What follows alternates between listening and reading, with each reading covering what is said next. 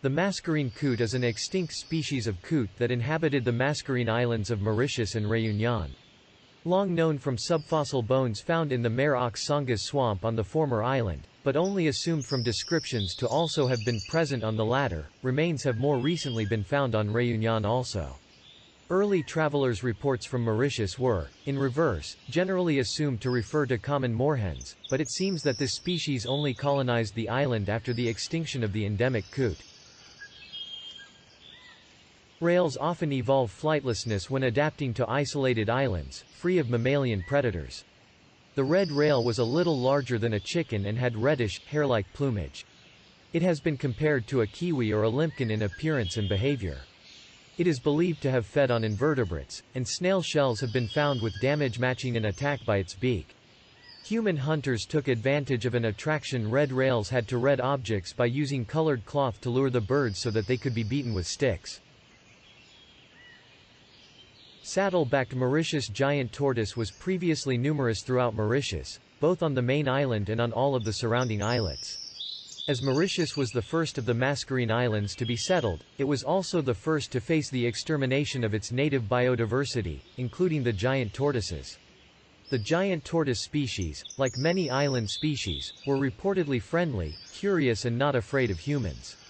With the arrival of the Dutch, vast numbers of both giant tortoise species were slaughtered, either for food, for humans or pigs, or to be burned for fat and oil. In addition, they introduced invasive alien species such as rats, cats and pigs, which ate the giant tortoise's eggs and hatchlings. The species was likely extinct on the main island of Mauritius by about 1700, and on most of the surrounding islets by 1735. The mascarene gray parakeet were said to be easy to hunt, as the capture of one would result in its calling out to summon the whole flock. They were also considered to be crop pests, and being such easy prey meant that they were extensively hunted. Coupled with deforestation, this pushed them into extinction. The anatomy of the mascarene gray parakeet suggests that its habits were largely terrestrial, and it may have eaten the fruits of the hurricane palm and the bottle palm, due to their abundance.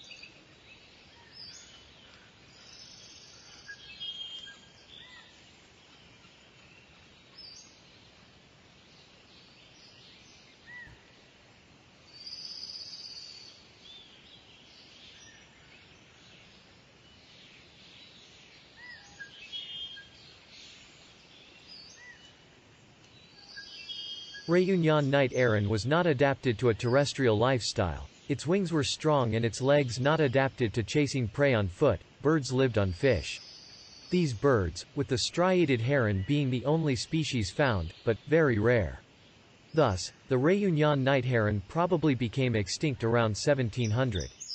However, as there are no good reasons for its disappearance, neither habitat destruction nor introduced predators would have affected it much, nor does it seem to have been a favorite target for hunters. The Réunion owl was a small owl that occurred on the Mascarene island of Réunion, but became extinct before any living birds were described. It is only known from subfossil bones. As the bird is not mentioned by any contemporary report, it was either very secretive or became extinct earlier than its congeners. At that time, the only introduced predators were pigs. Inferring from the local ecology, it is likely that the birds succumbed to predation by rats and perhaps also cats, as they must have been flight-worthy enough to avoid the pigs, and thus only became extinct after Dubois' visit, at some date closer to the year 1700. If the bird was ground nesting, however, it might have been extinct even by the time Dubois did not record it, but this hypothesis does not seem to agree what can be inferred from the rather long survival of its Mauritius relative. Réunion kestrel was larger than its relative, with males being noticeably smaller than females. This trait, while present in most birds of prey, is most pronounced in the larger, bird-eating species and reduces between sex competition by niche differentiation. It can be assumed that the bird was of the same generally brownish coloration as its closest relatives. The extinction of the Réunion kestrel, which thus seems to have been complete around 1700, is something of a mystery, just as that of the Réunion owl. Introduced predators were not present in numbers at that time, and even rats probably would not have presented much of a problem for the birds. Certainly, they were considered a pest as they fed on poultry, but hunting is unlikely to have been able to reduce their population much at such an early time, as evidenced by the continuous survival of the marsh harrier, which was heavily persecuted for centuries for the same reason. Since the Réunion pink pigeon was only mentioned explicitly by Dubois, little can be said about its extinction. It seems likely that introduced rats and cats, combined with excessive hunting, were the causes of the bird's extinction. The Réunion swamphen may have been similar to the takahe. While easily hunted, it was a fast runner and able to fly, though reluctantly. It may have fed on plant matter and invertebrates, as other swamphens, and was said to nest among grasses and aquatic ferns. It was only found on the Plaine des Coffres plateau, where it may have retreated to during the latter part of its existence, whereas other swamphens inhabit lowland swamps. While the last unequivocal account is from 1730, it may have survived until 1763, but overhunting and the introduction of cats probably drove it to extinction.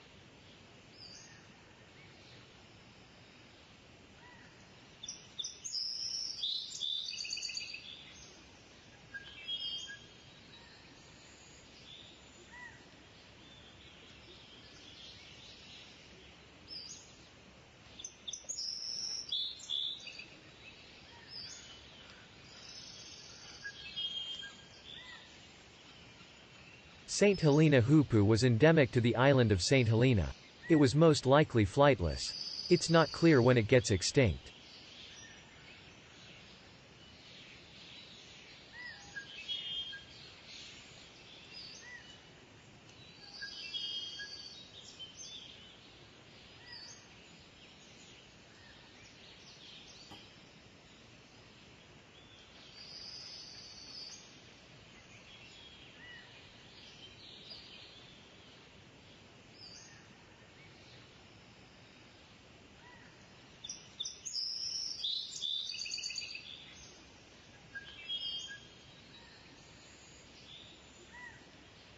Sardinian pika diet was strictly vegetarian. Fossilized mass accumulations of broken bones suggest that it was a major source of food for many predators in the Pleistocene, like birds of prey. Some people believe that the Sardinian pika still lives in the wild interior of Corsica, and many others believe that it went extinct much more recently than scientific estimates. There are occasionally sightings of this pika, but so far none of them has been verified.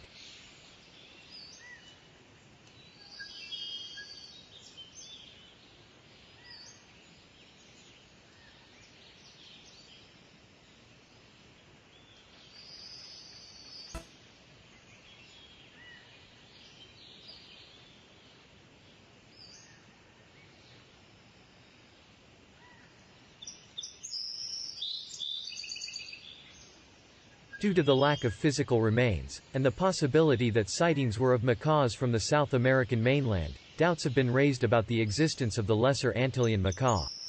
According to contemporary descriptions, its body was red and the wings were red, blue and yellow. Apart from the smaller size and the all-red coloration of the tail feathers, it resembled the scarlet macaw and may, therefore, have been a close relative of that species.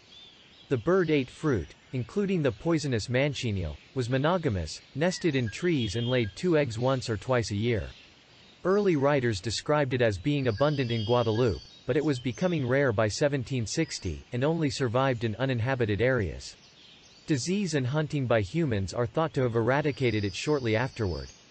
The Lesser Antillean macaw is one of 13 extinct macaw species that have been proposed to have lived in the Caribbean islands.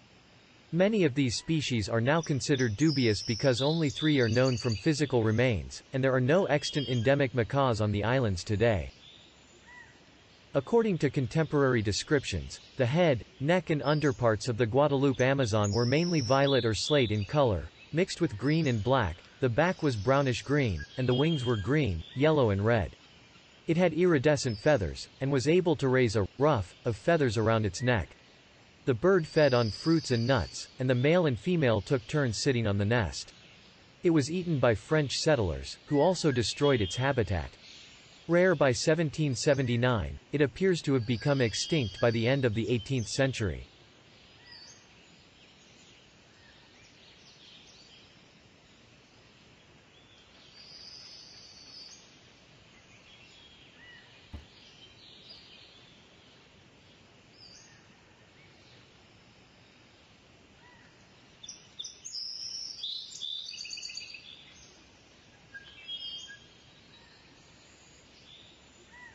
Rodrigues' night heron was mainly terrestrial, unwary, and only flew when chased, although even in that case they initially tried to escape by running. They apparently laid greenish eggs. One of their favorite foods was geckos. Analysis of the fossil remains concluded that the bill of the species was very strong and that it was evolving towards flightlessness. The bird appears to have been hunted to extinction in the mid-18th century. Rodrigues' parrot was the largest parrot on Rodrigues, and it had the largest head of any mascarene parrot. It may have looked similar to the great-billed parrot. By the time it was discovered, it frequented and nested on islets off southern Rodrigues, where introduced rats were absent, and fed on the seeds of the shrub. The species is known from subfossil bones and from mentions in contemporary accounts. It was last mentioned in 1761, and probably became extinct soon after, perhaps due to a combination of predation by rats, deforestation, and hunting by humans.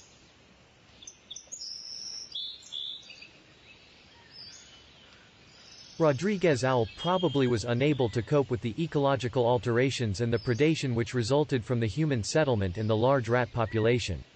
The bird became apparently extinct in the mid-18th century, as Rodrigues is quite a small island. The Rodrigues rail fed on the eggs of the now extinct Cylindраspis tortoises, 3 species of which lived on Rodrigues. Sexual dimorphism may have reflected differences in diet between the sexes. It is believed to have become extinct in the mid-18th century because of predation by introduced cats and destruction of its habitat by tortoise hunters. Many other species endemic to Rodrigues became extinct after humans arrived, and the island's ecosystem was heavily damaged. Before humans arrived, forests covered the island entirely, but very little of those remain today. Rodrigues solitaires grew to the size of swans, and demonstrated pronounced sexual dimorphism. It laid a single egg that was incubated in turn by both sexes. Gizzard stones helped digest its food, which included fruit and seeds.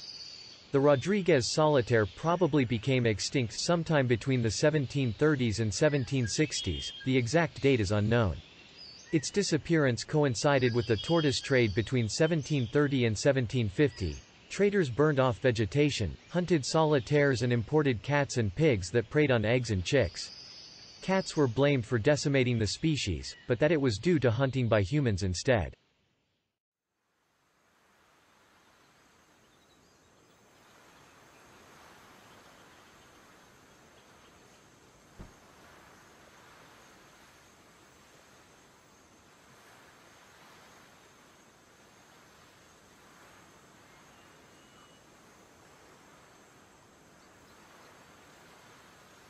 Steller's sea cow is an extinct sirenian described by Georg Wilhelm Steller in 1741.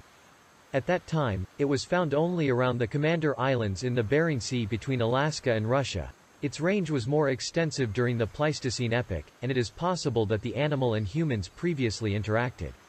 It had a thicker layer of blubber than other members of the sirenians, an adaptation to the cold waters of its environment. Its tail was forked, like that of whales or dugongs. Lacking true teeth, it had an array of white bristles on its upper lip and 2 keratinous plates within its mouth for chewing. It fed mainly on kelp, and communicated with sighs and snorting sounds. Evidence suggests it was a monogamous and social animal living in small family groups and raising its young, similar to modern sirenians. Steller's sea cow was quickly wiped out by fur traders, seal hunters. It was also hunted to collect its valuable subcutaneous fat. The first attempt to hunt the animal by Steller and the other crew members was unsuccessful due to its strength and thick hide. They had attempted to impale it and haul it to shore using a large hook and heavy cable, but the crew could not pierce its skin. In a second attempt a month later a harpooner speared an animal, and men on shore hauled it in while others repeatedly stabbed it with bayonets. It was dragged into shallow waters, and the crew waited until the tide receded and it was beached to butcher it. After this, they were hunted with relative ease, the challenge being in hauling the animal back to shore. The presence of Steller's sea cows in the Aleutian Islands may have caused the Aleut people to migrate westward to hunt them. This possibly led to the sea cow's extinction in that area, assuming the animals survived in that region into the Holocene epoch, but there is no archaeological evidence.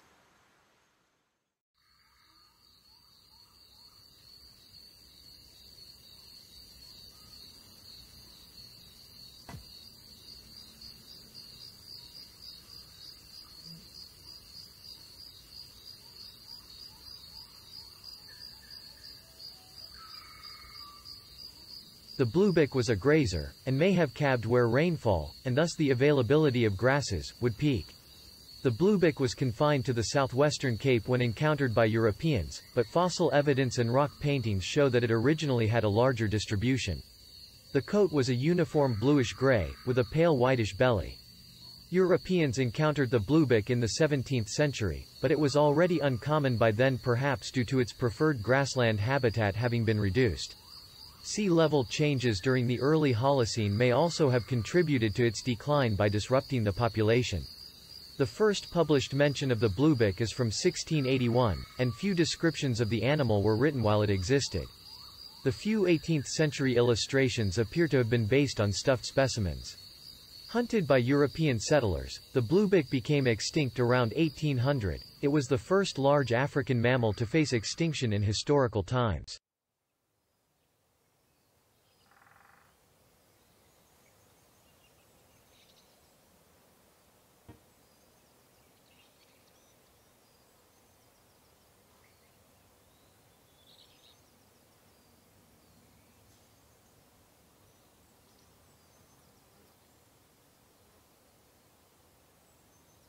Carpathian wisent began to die out about 100 years earlier than its very close cousin, the Caucasian wisent, probably because it lived nearer to Central Europe. The last Carpathian wisent was shot in Maramuresh in 1852 and the subspecies is now entirely extinct.